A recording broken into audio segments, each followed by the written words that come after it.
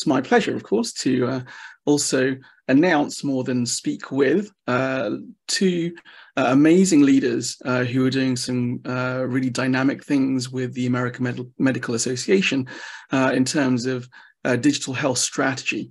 I've got the pleasure of having Laura and Amanda join us again on the program. I think some of you who are long-time HITLAB Symposium and Summit goers will remember Amanda and Laura from a few summits ago, and they've been developing the Physicians Innovations Network with the AMA, which I think is going to be a really good presentation for us to really highlight how physicians across the country who are working in innovation are able to really connect and work with each other to make sure that they are addressing and collaborating on innovation to sort of highlight and address a lot of the issues that are prevalent around just equality and access to care. So Laura, Amanda, I'm going to hand over to you guys to kick off the presentation. If you want to let everybody know who you are, what you do,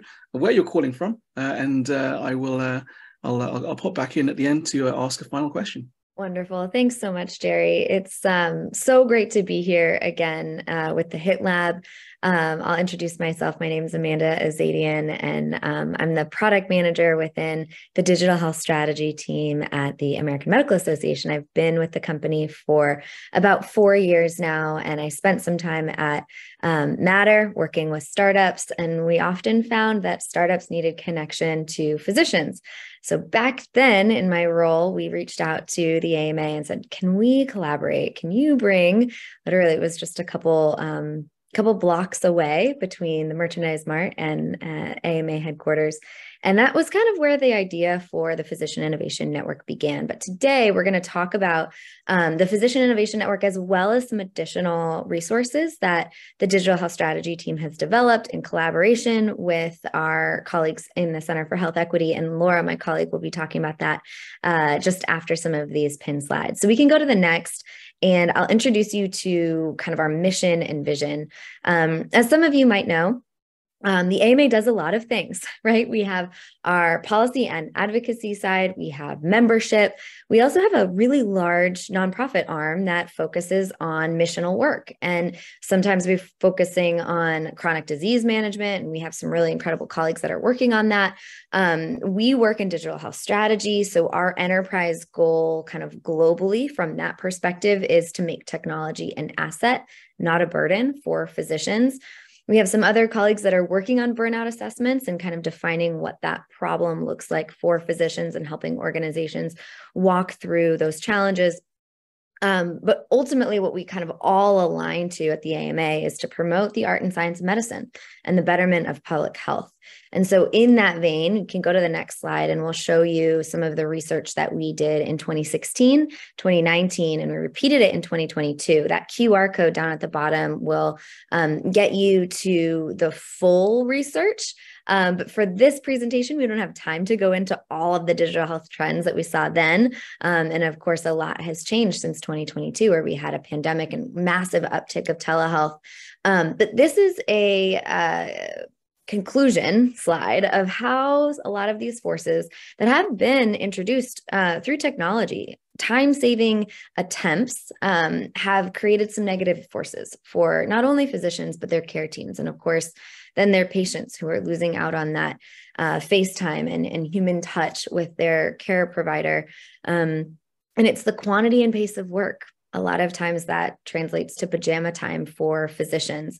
It's the professional liability or the conflicting payment models that, we have aspirations for value-based care, but sometimes we're falling short on that because of the situations in our payment models and burdensome quality reporting that ultimately falls on that care team to try to address.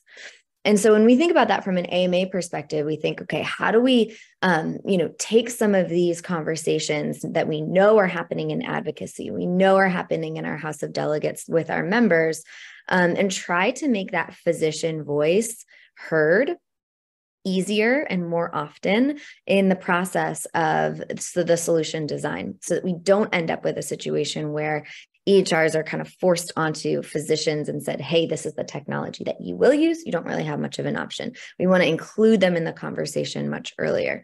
So the next slide, we'll talk a little bit about how we've really boiled it down to 4 key questions. And when innovators or solution designers, entrepreneurs, or established companies that have a product in market are approaching physicians or clinical care teams, maybe that's the health system administrator who's actually going to be deploying that on behalf of the care teams, these are 4 key questions that must be asked. Oh, thanks, Raphael. I'm seeing that the QR code's a little tough to see. We can drop those in the chat. This QR code in particular, maybe it's cut off because of the aspect ratio, but this goes directly to our digital health research. So if you type that into Google, AMA Digital Health Research, you will find it. We are happy to put that in the chat as well. But it's 4 really simple things. Does it work? And how? And is it a black box? And if the black box misfires, am I going to be liable, or will the person that manufactured that black box or that AI be able to explain what happened? So that kind of goes to the first 2 questions. Will I receive payment? And the second question beyond that is, how will I receive payment? How will my team have to submit for this payment to be established? And we have colleagues at the AMA who are working on a CPT developer program that they've deployed to help solution designers understand what CPT codes are relevant for me, and how will I help this care team actually receive payment for what we're suggesting and putting forward. And then the 4th question is, will it work in my practice? Will it apply specifically to my practice? And Dr. Jesse Ehrenfeld, our AMA president, has really been transparent in describing the situations that in which he has been an hospital innovator and developed a solution in his anesthesiology practice that applied in an adult setting very well. And then they sought to implement that in a pediatric setting. And it was difficult. He was getting calls saying, Dr. Ehrenfeld, I'm not happy with this deployment in the pediatric setting. And so he's been a really great advocate for us as we try to share this resource with the industry.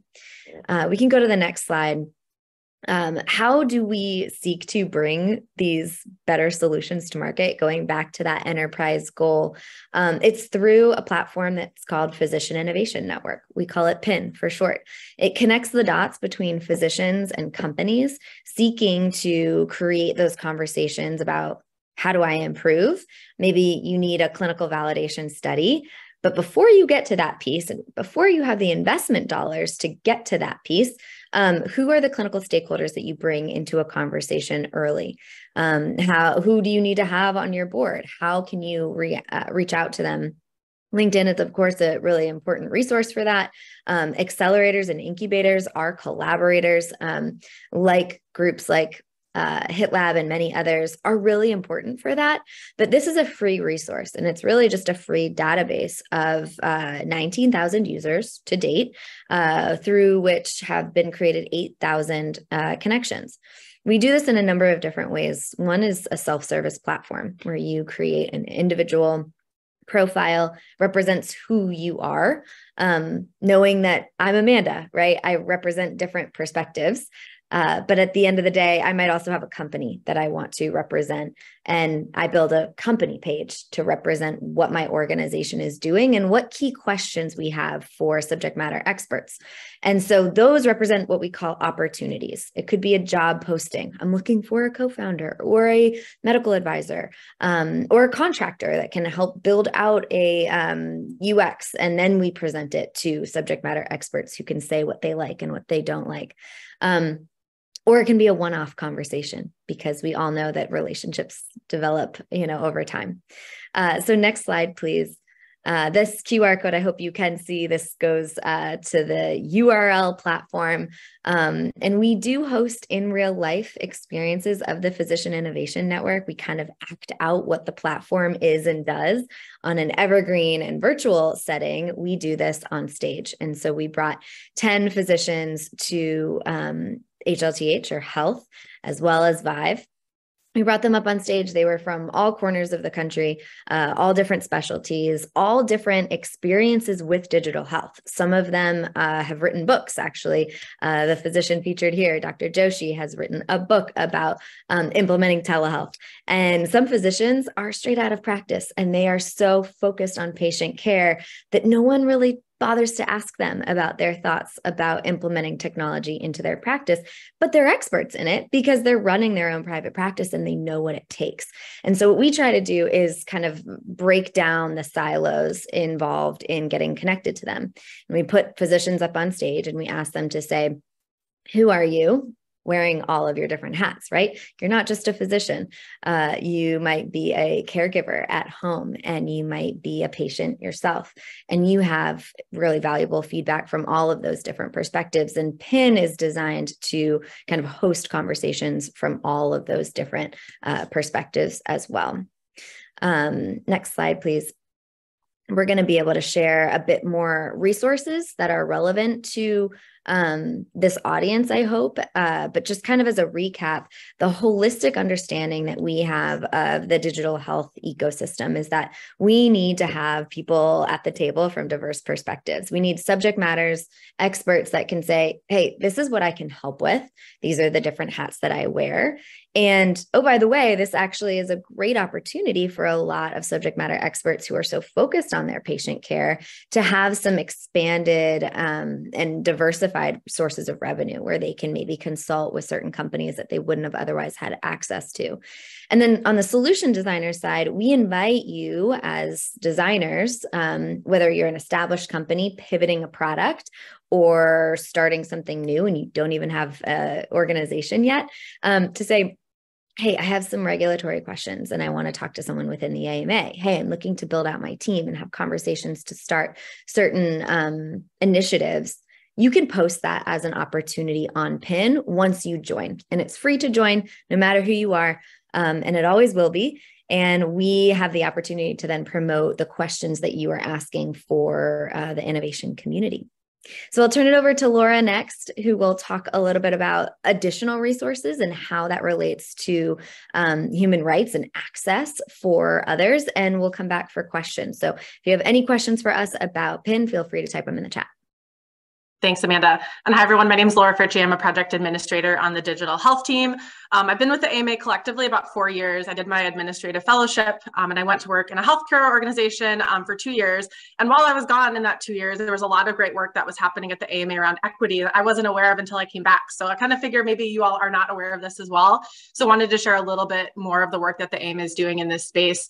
And this is work that our colleagues in the Center for Health Equity have been working on. So for background, as we think about promoting the art and science of medicine and the betterment of public health, as Amanda mentioned, we have to think about how we're going to embed racial and social justice within that work, as well as recognizing some of the kind of harm that the AMA policy had in the past. So in 2018, the AMA House of Delegates met for their biannual meeting, and presented at this meeting was this plan for a continued progress towards health equity. And out of that plan came the development of the Center for Health Equity in 2019, and also the hiring of the AMA's first Chief Health Equity Officer, Dr. Aletha Maybank. And so this image here, this is the 3-year roadmap following the 5 strategic approaches that the AMA is using to advance health equity. We have embed equity, build alliances and share power, ensure equity and innovation, push upstream, and foster truth, reconciliation, racial healing, and transformation. And I put in the red the ensure equity and innovation because the resources I'm going to highlight are specific to that. So the principles of equitable innovation. This was a set of principles. It was co-developed by the Center for Health Equity, the AMA's External Equity and Innovation Advisory Group, and the Greystone Group. And then also it was created with input from the AMA innovation and equity stakeholders and more than 30 organizations that are kind of leading work in health equity and the health innovation space. And as I mentioned, these principles, they work to address the approach that I showed in that kind of framework, the ensuring equitable structures and opportunities in health innovation. And I don't think Amanda mentioned this, but on the Physician Innovation Network, which you got the QR code, these principles are linked within, it's called opportunities. So this is kind of embedded. And we really hope that when people are building out solutions, they're referencing these principles as they're building solutions. So this sparked the InfoHealth Learning and Action Community Initiative. It's infohealth.org. And AMA launched this community in partnership with founding collaborator organizations. This is the list of them. And these are folks that are committed to helping strengthen, amplify, integrate the principles that I just shared with you into the work that they're already leading at the intersection of health, equity, and innovation. And what this group does is they really serve as a community. They invite health innovation funders, solution developers, solution purchasers to engage with one another, to learn, inform, gather feedback on policy and system change efforts, all focused on advancing equitable health innovation opportunities. So I encourage you to check them out. And then an example of something that came out of this community was the toolkit. This is the Equitable Innovation Development Toolkit. It came out in 2022 with that group of the collaborating organizations that I mentioned. And the toolkit sought to help solution developers understand how a health product or service might advance or hinder health equity by providing these kind of self-assessments. So as folks are going through the toolkit, you'll see here there's 10 actions. Each action has a kind of a self-assessment for these groups as they're going through to kind of see where they're at in this process. This is an iterative process, and the Self Center for Health Equity is currently seeking to understand how this initial version of the toolkit could be leveraged more effectively as folks are starting to use it. One more resource I want to share with you all before we take any questions. We just released this Health at Home brief, and it was released as part of our Future of Health work. And it looks at findings from literature, from subject matter expert interviews, and then interviews from lots of different organizations. And it really develops a framework to see the types of services that are being delivered in the home setting and what's needed to support that, especially as we're seeing these advances in digital health solutions. And I wanted to bring this up today because as we think about social determinants of health and how to better address these gaps, we know that care teams being able to access a patient's home environment, it gives them a deeper look into some of those social determinants of health, allowing for that more personalized and tailored care. So this is just something else to keep in mind as we shift, as we see shifts in care models, as we see more people going in the home. Amanda and I were just at the health conference. That was a big topic there, was health at home. And so we want to think about, as we're providing care, where we're providing care, how can we build out these programs to accommodate these needs as we start to see, oh, we're seeing all these things in social determinants of health. Let's make sure we can address these as we're moving into these different care models.